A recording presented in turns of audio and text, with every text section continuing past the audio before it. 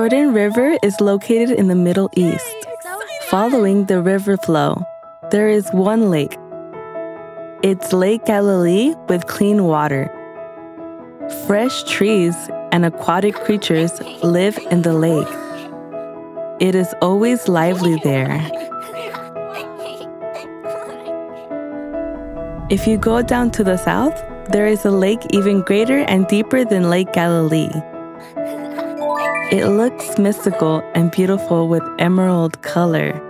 So many people are attracted to visit this lake.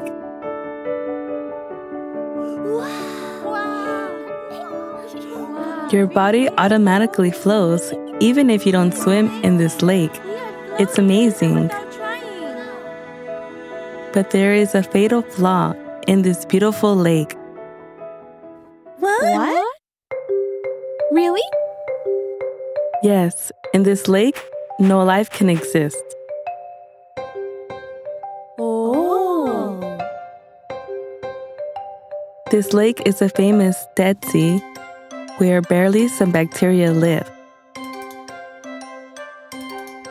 The Dead Sea is full of white salt, and Lake Galilee is full of greens and lives. It seems like there is no similarity between the two. Surprisingly, however, both have the same birthplace. Their water is from the same source, which is the Jordan River. Then, why is it that the outcome is completely different? Galilee receives the water from Jordan and lets it flow out again. By letting the water flow along with its nutrients and salinity, it becomes a good environment for life to grow.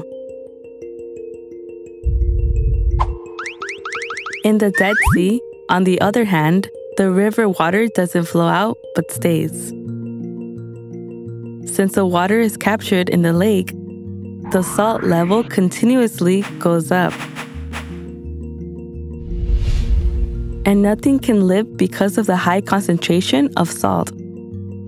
It is a dead lake, although it may look beautiful. Everyone likes to receive love and care, but it is not easy to give. Sometimes, it may even feel like you are losing something.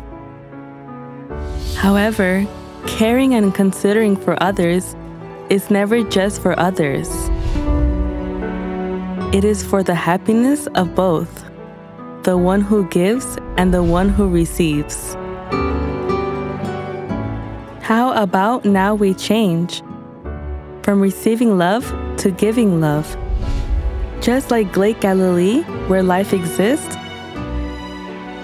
and just like God, who always gives love.